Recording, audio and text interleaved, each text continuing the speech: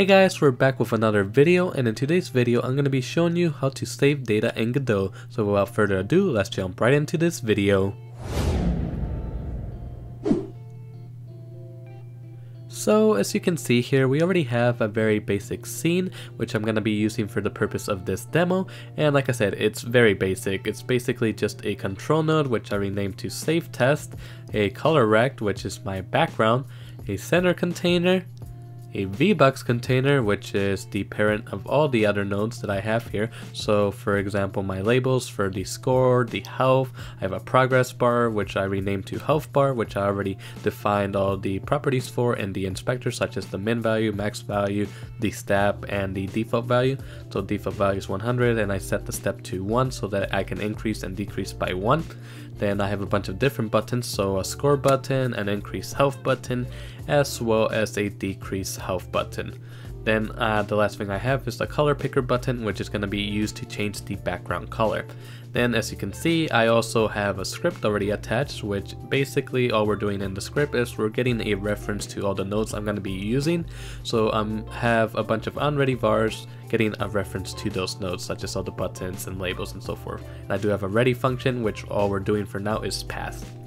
Anyway, go ahead and select, well, if in this case, I'm going to go and select my buttons, and I'm going to go ahead and connect a press signal to the script and do that for the other buttons as well. So the score button, the increase health button, and the decrease health button, because I'm going to be doing something with them. And then I also want to do it for my color picker button. In this case, I'm going to be using a color change signal. And that's pretty much all we want to do in this script for now.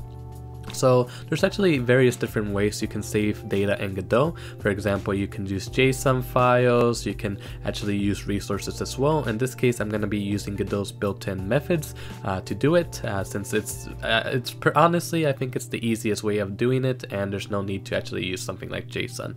Anyway, go ahead and create a new script, which I just renamed to save file, and we can get started. So in this script, you want to start off by defining the path to your save file. To do this, I'm going to be using a const, and then I just named it save_file. You can name it whatever you want. It's equal to my save file path. So in this case, it's user://save_file, and I'm using the .save extension. You can use whatever name you want though. Anyway, after that, I need a variable for what I want to store. So in this case, I'm going to use an empty dictionary called game data. So var game data is equal to the empty dictionary. You could use floats, integers, strings. It depends on what type of data you want to save. Anyway, I'm defining a function ready. For now, we're just going to do pass, and make sure you actually don't forget the underscore, otherwise you'll get in there. And now this is where we actually start writing the functions we need. So in this case, we're going to start with the save data function. So func save data. And inside this function, all we want to do is var file is equal to file.new. If we control click file, basically file is a class which is typed to handle file reading and writing operations, and it even shows you a small example of how to save and load data. So you can read up on it if you want some more, but that's pretty much all we need to know. So we want to do file.open to open the file that we're going to be using. We want to pass the save file path to it, so in this case the save file that we set up above, and what we want to do, so file.write, because we want to write to this file to save our data. Then after that line, we want to do file dot, and then in this case I'm going to be using store_var, and basically this stores any variant value in the file. You could also use all the other different methods, such as store string, there's also store line, store float, store double, buffer, store 8, 64. So Godot, like I said, has many different methods that you can use to actually store data. In this case, I'm going to be using store var, which I think is the easiest to use. And basically, in this method, we want to pass the game data, so the data we want to save and store.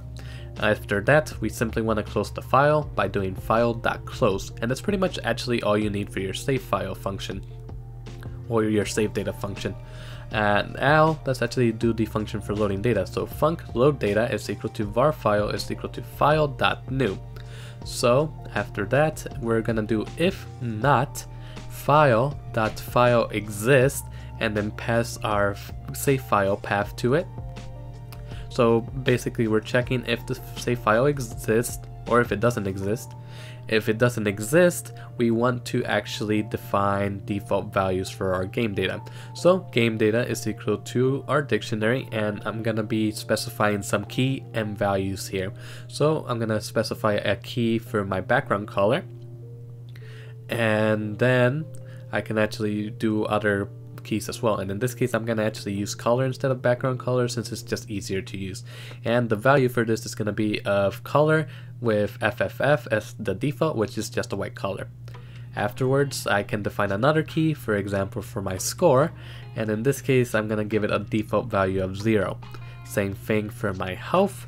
So a key for my health, and then the value that I want. So in this case, it's going to be 100 by default.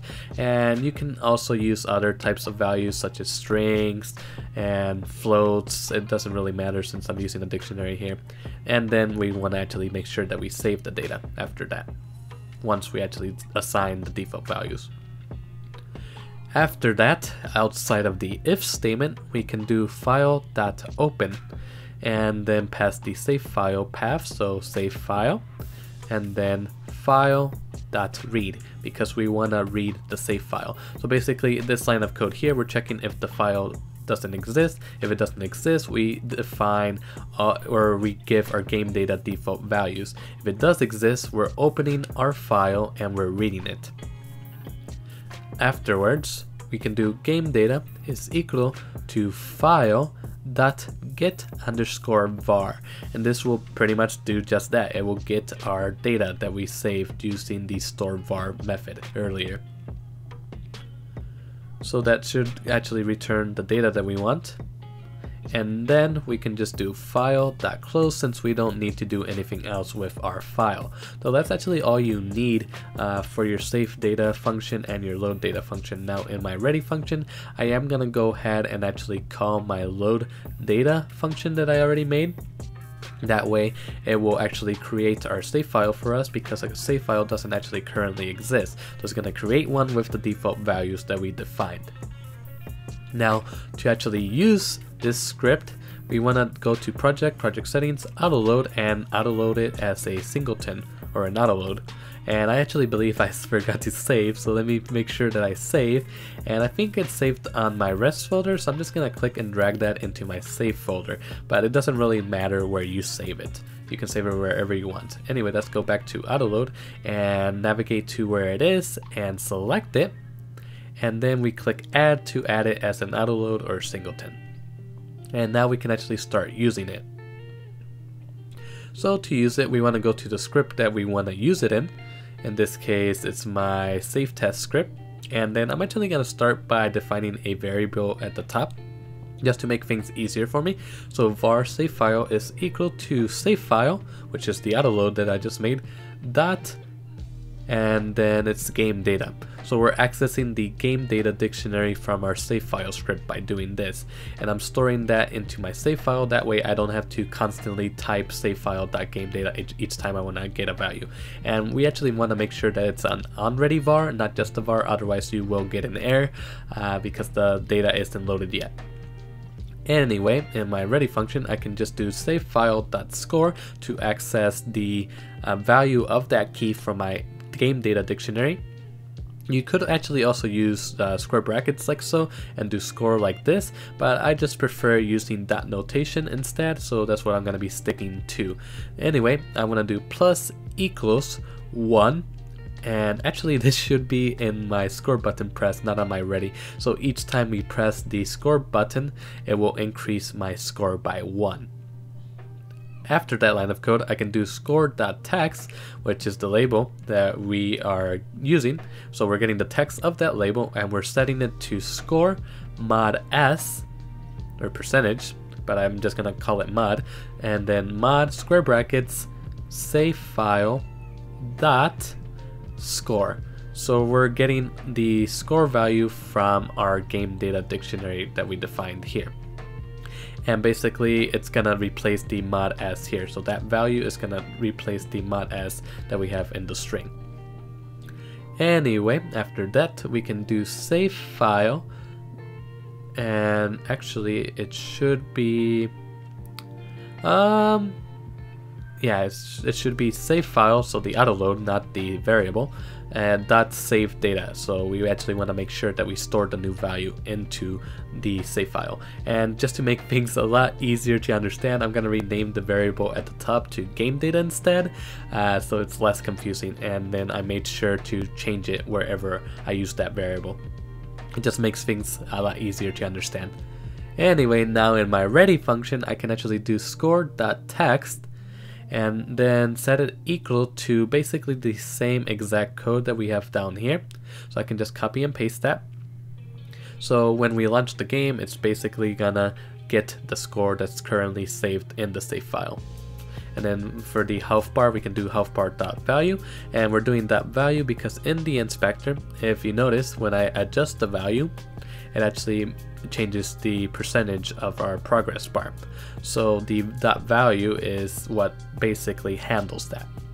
So health bar dot value is equal to game data dot health, because that's what we called the key. And so we're getting the health key with the value of 100 by doing that line of code. Then we can do color picker dot color is equal to my game data dot color. Again, that's because that's what I called it in my game data dictionary. Then I can do background dot color is equal to the same thing, game data dot color. So I'm doing that color because that's what the property is called for the color rect and the color picker button. Anyway, and when we actually press the increase health button, we want to increase our health. And we're going to do this by doing game data dot health is equal to, and it's actually going to be equal to game data dot health plus 10. If game data dot health is less than or equal to 100, else 100. So this is a ternary operator, and basically, like it says, we're increasing the health by 10 if our current health is less than 100. If it's 100, then we're gonna just set it to a default value of 100. That way we prevent the health from going over 100.